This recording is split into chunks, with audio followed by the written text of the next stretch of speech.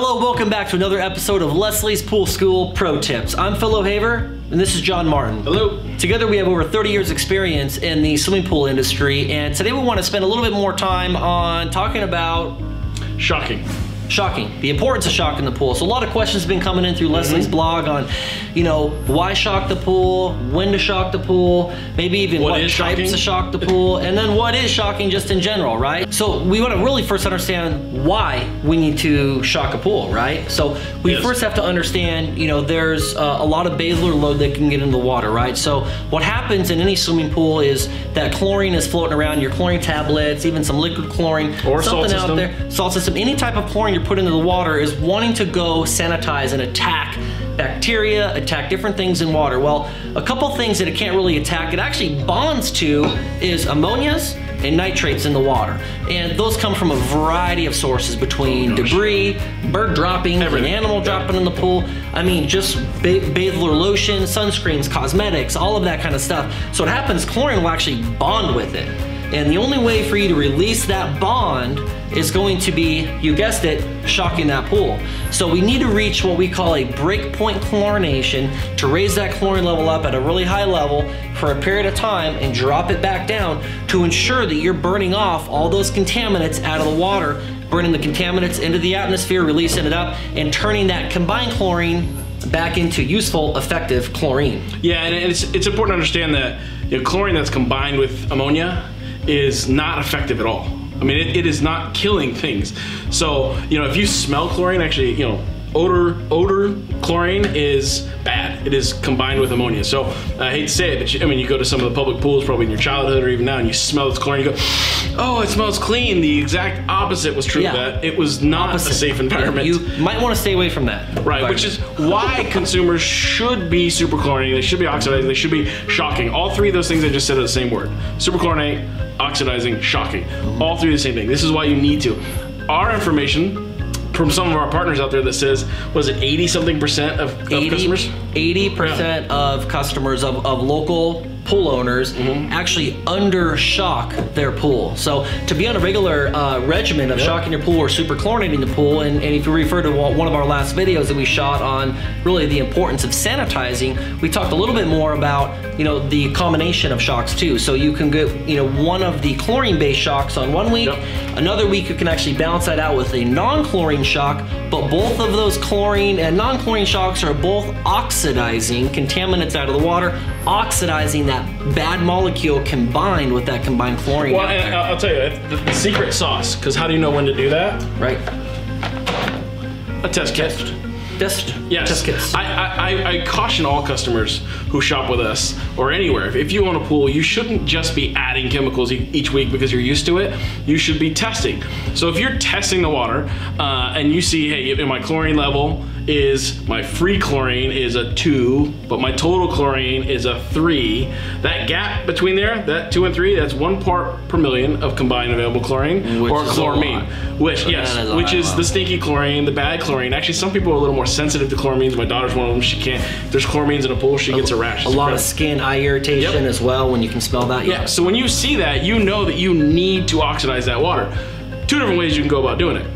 Breakpoint chlorinating, which you talked about. So that's just math. I mean, it's pretty easy. We can do it for you, call our stores or whatever. We can tell you how much chlorine to add. Or the much simpler approach is a non-chlorine oxidizer, if your chlorine level is appropriate. So if your chlorine level is between that 2 to 4 range, and it's in the appropriate range, then use a non-chlorine oxidizer like our Fresh and Clear.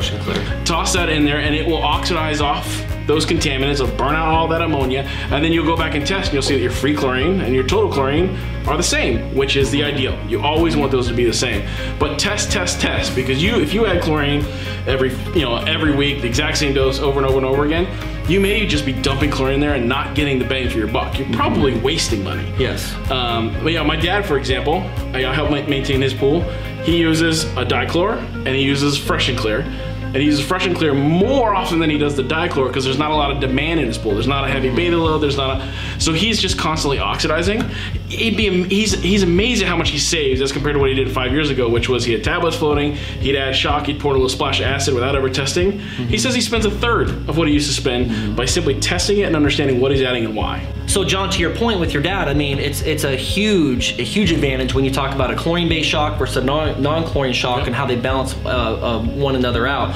Commercial properties love that chlorine-free shock. It's our Fresh and Clear, right? It's a monopersulfate-based powdered shock. And it does some clarifying. And it does a very good job of clarifying. I think I referenced it in the last video we said, but I always recommend for customers, if you try this stuff out, do the light test. So at nighttime, turn that light on. If your light doesn't work, call our service department. We get that fixed for you too, right? And we'll turn the number on the bottom. Yeah, right here. Turn the light on, and you'll see some particulate floating around in front of that light. Okay, turn that filter on, that pump on, get it going. Put the recommended dosage of that Fresh and Clear in there. Let that filter for a couple hours. Go back out, turn that light on, and in front of that light, that water's going to be just crystal clear. The nice thing is too, it's almost a shock and swim, right?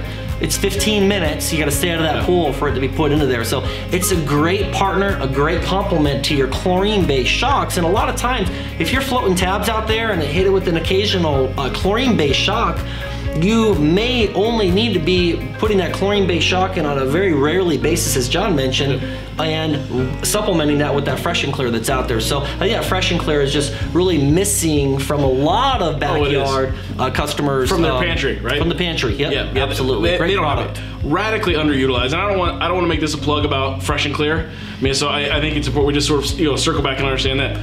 Well, we strongly recommend you have a non-chlorine shock in your backyard. Obviously, Fresh and Clear is our brand, so we know it's a superior product. But you want to have a non-chlorine oxidizer back there and use it regularly. But test, so you know how much to add. Don't waste money, and more importantly, don't have an unsafe swimming environment. You could have a high chlorine level, and you can smell it, and you're like, yes, I got a ton of chlorine in there, and it's still not safe. So it's critically important that you understand the importance of shocking and that you test before swimming or adding any chemicals. And then if you don't have one of the test kits at home that like we sell at Leslie's, you can pick them at a lot of different places.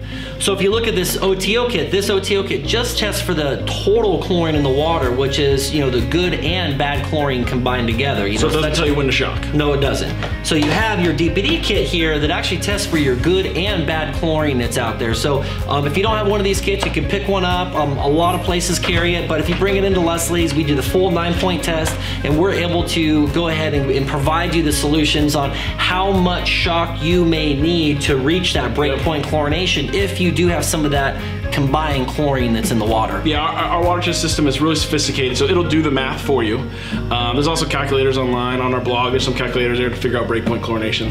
You can also use test strips. I tell you, test strips are reasonably accurate, but you just need to make sure that you keep them indoors, don't store them outside. And I recommend you replace them every 6 months, just because, depending on how they're stored or if water got in there, but I recommend replacing them every 6 months, but it is a viable option to testing if you don't want to do the drops. Yeah, absolutely. Hopefully this answered some questions for you. If you have any additional questions, please go to our blog. I know you know how to get there because you're already there watching this video. But don't hesitate to submit questions. That email address that you see there actually comes to our inbox. Yep. So you will get a reply from us, or you may see your question hosted as one of our Pro Tips videos. So thank you for watching. Yeah, thanks for tuning in. That's all the time we have for today, and we'll see you guys real soon. Bye now. Bye.